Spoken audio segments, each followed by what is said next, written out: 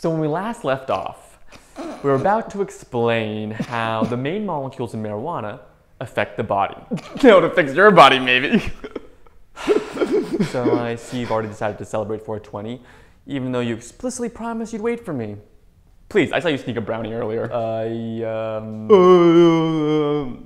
Wait, what were we talking about? We're about to explain how weed gets you high. Hi, I'm Alex. Oh, and I'm Xander. And welcome to the Science of Sin, where we explain why you're so good at being bad. Happy 420. Woo!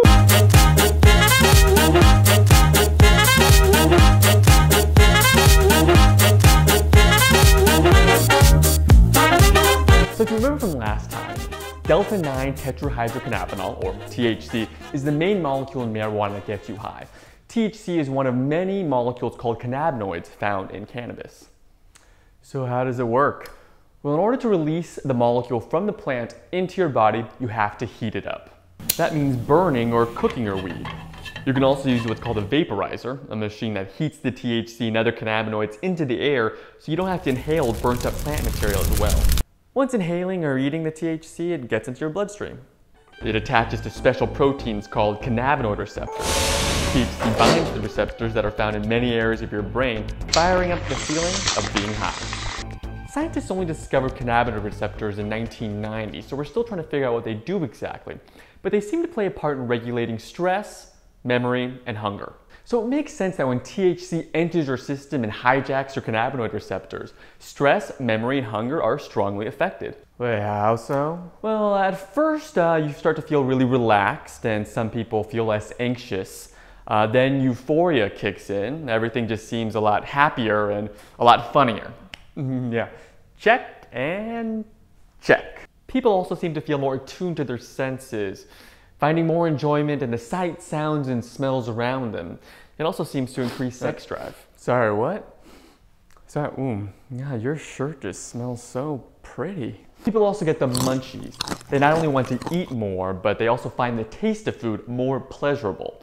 And small studies suggest that people don't actually sit down more times during the day to eat when they're high, but when they do sit down to eat, they eat a lot more. In fact, they have problems not eating everything in front of them. Todd, that dinner was fantastic. And thanks for all that weed beforehand. I only smoked you out to make sure you eat all the food. You know, I have to ask though, what was that appetizer? It was so earthy and woody. It was amazing. I never had that before. There was no appetizer. Wait, are you talking about the napkin? Oh, well, that's embarrassing. Although, do you have any more? People also experience enhanced levels of some forms of cognition. They find art, from paintings and music to TV and movies, more enjoyable and more meaningful. People also report feeling more insightful and more creative. Oh my God, Alex. You know what I just realized? What we're doing here now, like educating people, we could like change a whole generation. How they think, how they do with themselves. I mean, with sex and, you know, we're like doing God's work, really. I mean, we're like 21st century angels right here. Okay, yeah, let's finish this up so I can be more on your level. Another common cannabis symptoms includes dry mouth. It also opens up your blood vessels and blood rushes through them, especially in your eyes, which turn red. Also, when you stand up, people can feel really faint. Also, it disrupts your short-term memory, your ability to tell how much time has passed, and your problem-solving ability. And finally, it usually ends up making people feel sleepy. It's the rare drug that has both stimulating effects, like with caffeine or cocaine, as well as sedative effects, like with Valium or heroin.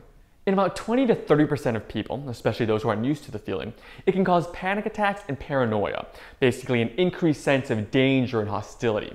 Researchers aren't really sure why this is, though it could be genetics or it could be the type of weed you smoke.